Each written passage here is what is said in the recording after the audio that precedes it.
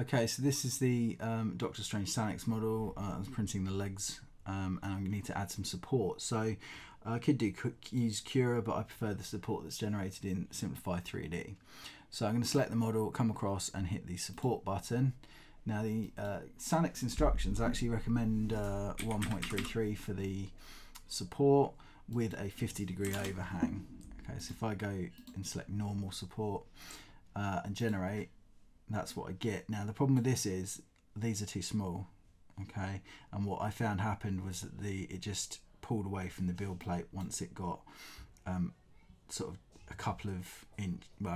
half an inch into it. So that could be my bed adhesion, but there's an easy fix, and that was to just increase the millimeter of the supports so as they were slightly thicker. I did drop the overhang slightly as well, so if I generate auto support, you can see that makes them thicker and they'll stick a lot better. Support type, so normal or from build plate only. Normal will put support everywhere, so in here you can see in between the legs where there's like an overhang here, and build plate only wouldn't. So if I do build plate only and generate, you can see it doesn't. I'm going to use normal, so it's like that. I can add support structures if I need to. So if I want to add a support structure, I can. So I could add one there, for example, or I could remove support that I don't want. If you have a look underneath, you can see that in the join there's some support. I'm happy with that. I'll leave that in there.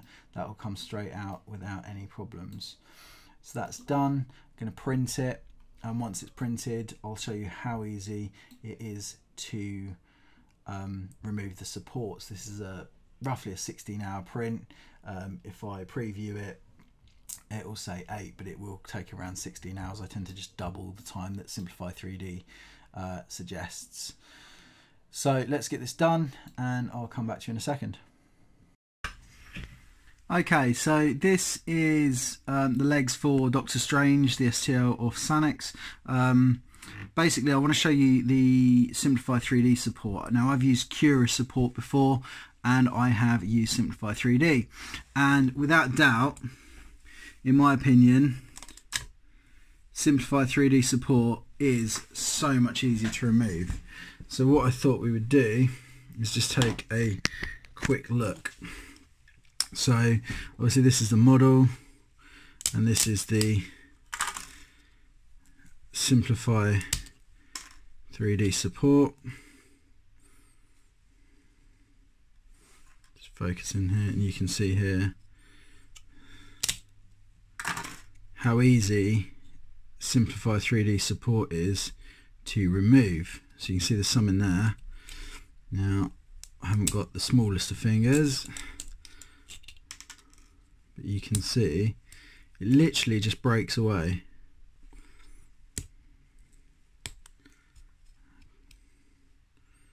Okay, and there's some in here, just literally.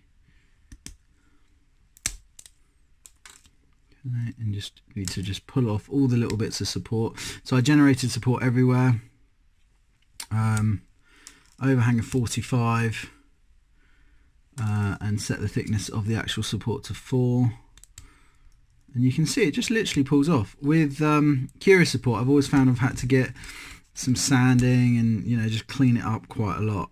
And to be honest, I'm actually really impressed with the Simplify 3D. Just grab. So let's see. So you can see here that it's done some support in here. Now this is where a little block goes, and you can see that it just literally pulls out. No real issues there whatsoever. So if you are having trouble with your support, do think about Simplify 3D. It does incur a little bit of a cost. Okay, I think it's about $150, something like that, but it is so worth it just for the type of support you get. And you can see I've still got a little bit of cleaning up to do, but I'm actually really impressed with that.